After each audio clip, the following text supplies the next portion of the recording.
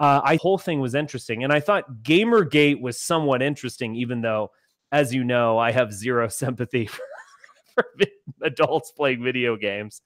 And when I look at these video games, I'm like, yeah, that probably should be banned. To be honest. Remember, like, and play your frisbee. Right. Go. Our boomer. Throw a frisbee. Yeah. The only video game you should play is chess online. That is civilized. But yeah.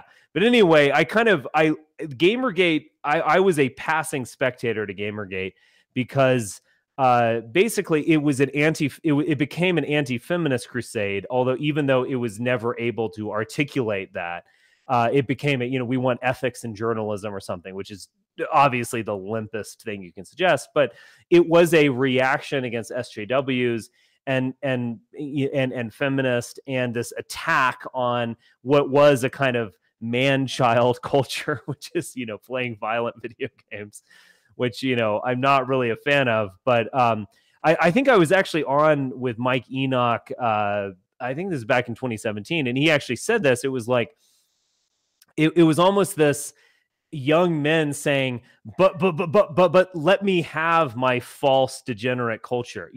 Let me, you're going to take away even this. Why are you even taking away my false opposition? Which video games are. I mean, you're indulging in a fantasy where you're, conquering countries and shooting people. And, I guess in, what is that? Grand Theft Auto, raping and murdering hookers and throwing them in the trunk of your car. Yeah. All great, good, clean fun.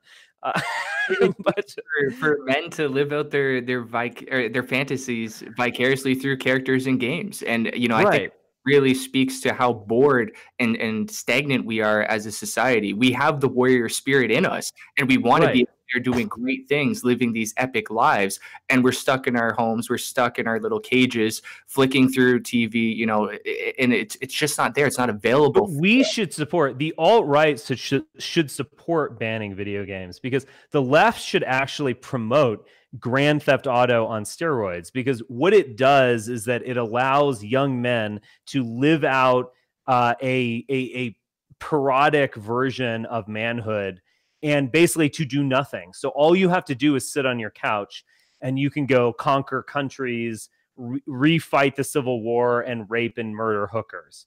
But you actually don't do anything in the real world. So the left should actually support video games, and in fact, they should make them more degenerate and violent, because that will increase the passivity of the young male population.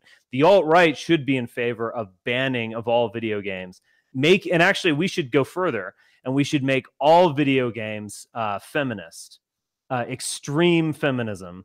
So basically, the video game will be, you have to ask permission to kiss girls, and they just say no all the time. That's like, you keep going up levels and you keep not getting laid. That should be the only video games allowed.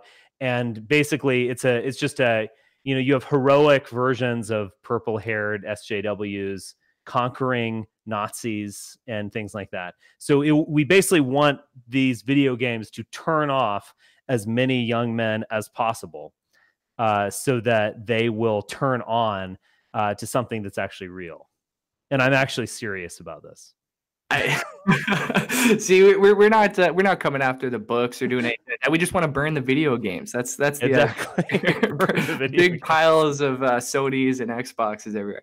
I think ideally, if people can use them as a reward, hit the gym, play an hour of video games, read a book, play a half an hour of video games or something. Everything in small doses. Hey, it's similar to drinking or whatever, right? So, but at the same time, I think it's really the only outlet for people to have any sort of adventure or competition. And men want to compete; they want to be adventurous, and it's just unfortunate that they have that easy outlet. And then within society, I mean, even sports, there's this kind of like plastic nature to it, where you go out and perhaps you're playing with some buddies or whatever, but it's still very safe. There's no real meaning to it. I think men, especially European men, we want objective purpose, or seemingly objective purpose in what we do. So yeah, I think video games just kind of pacify that. But I don't know if you want to move on. I was thinking maybe we could discuss Steven Crowder. He would be a great one to get into. Let's talk about the whole Milo